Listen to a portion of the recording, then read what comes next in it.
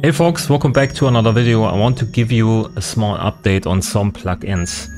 First and foremost, Kick Ninja has a new update with a lot of interesting features. So my problem with Kick Ninja was that when you drag in here, let's say, an example, you can analyze it and then you can say attack, right?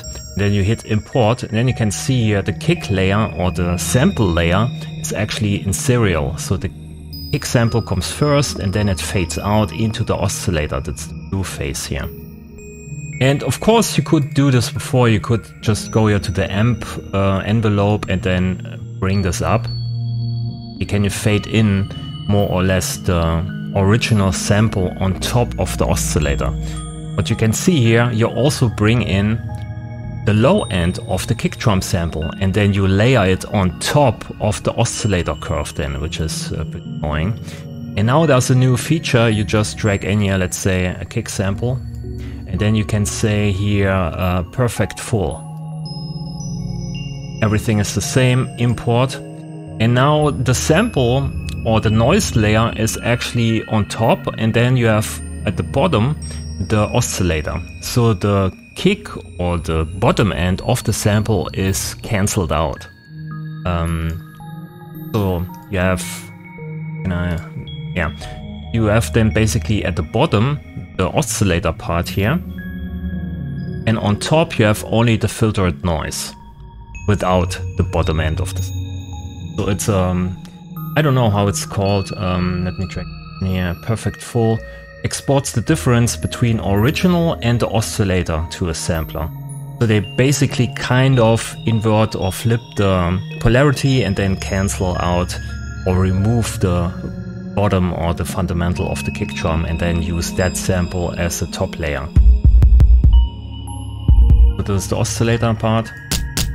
This is only the top part. In my opinion, this is much better. Then they also implemented here some kind of phase logging. I think I also said this was, or a lot of people want this for some reason. Let's say you have here, this actually, it's the amp pitch envelope here. Want to change the pitch envelope here at this point, you can see it changes the phase or the position of these, of the oscillator. So you can say, I just want to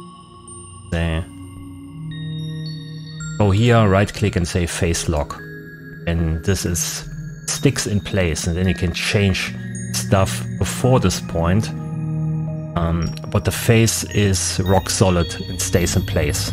That's very good in my opinion. You can also right click and say pitch tracked multiple points now. This is possible. A lot of nice little features here for Kick Ninja. And I think at the moment this is probably, I would say it's better than Kick 3 because the interface is straight ahead, right? There's no menus, you don't have to go to a different view or tab or anything like that. It's, you know, you can access it right away from the interface here. And you have for all these points, all these parameters, you can draw in automation over time, which is really dope also for the effects here. So you can get really creative with kick drums here. In my opinion, it's probably at the moment the best kick drum VST on the market, I would say, in terms of features. Maybe some of this stuff here is still a bit too small. They have to work here a bit on the scaling, even though if you drag this, make the scales a bit up here, you can see most of the stuff is way too small. I don't know if there's maybe there's somewhere. Here's a scaling. Let me see, 1.3. Oh yeah, it scales this up. Okay, no, never mind. It's okay. So this is Kick Ninja. So this is a nice update. Kick 3 also has a new update. It doesn't crash anymore when you close down here the window, at least for me. I don't know what they changed additionally, if there are new features. But in my opinion here, this is a bit, you have to click through all these layers. I would say it was a bit better in Kick 2 in terms of interface, but you have more features. Maybe they can work on this a bit more in the future. But still, it's also a great kick drum synthesizer. The import works really well.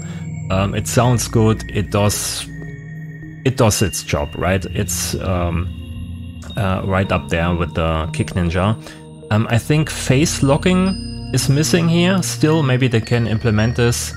So when you change here one of these points, right, the face doesn't change here for points later on in the line.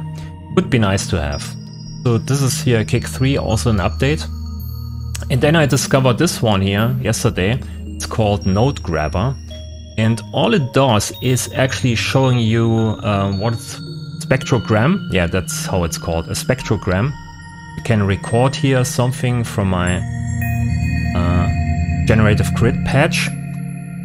And then what you can do with this is, instead of just watching this here play, you hit stop.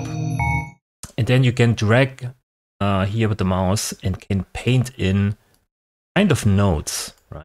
Pitches. Here's a note, there's a note. It's kind of a manual audio to pitch.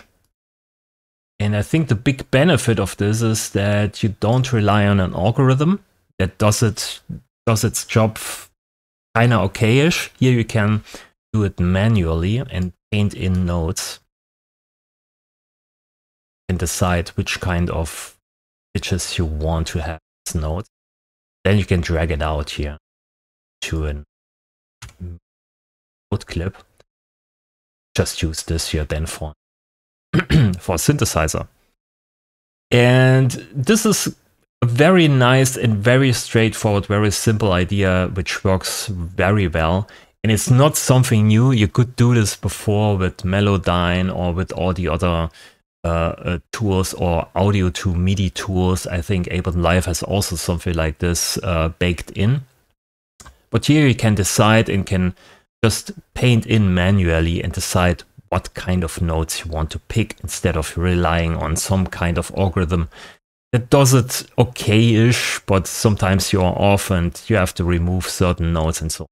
So this is pretty nice and straightforward. I really like this. I wish they add something like micropitch, because sometimes I use here Eurorack stuff, which has frequencies in between notes, right? It's not really an A, it's not really an A sharp, and it would be nice to have your micropitch or MPE in there, so you can drag out the MIDI, and then you have here a note with a, it's a micropitch here, right? So it's in between, something like this. It's not really F, it's something in between. Would be nice to have if they can implement this, because I work a lot of non-pitched or in-between note material. Another downside is that, in my opinion, this is way too expensive. When we go here to the website, it costs $49. In my opinion, this should be free, or maybe $5 or $10 or $10, because it's just a spectrogram, and you can paint on top of the spectrogram. I don't know. $49, in my opinion, it's a bit too expensive for this kind of technology. But that's how it is. Okay, I want to show you these 3 plugins I tried out the last 3 days, and I really like here all these updates. I also like this plugin here a lot, because it's just straightforward. And then I did something like this here. This is a current idea. I'm using AI to code stuff, to code web applications. Here, let me just on. I can select here my loopback device. This is my internal audio driver. So I can record everything that's on my computer. So let's play here for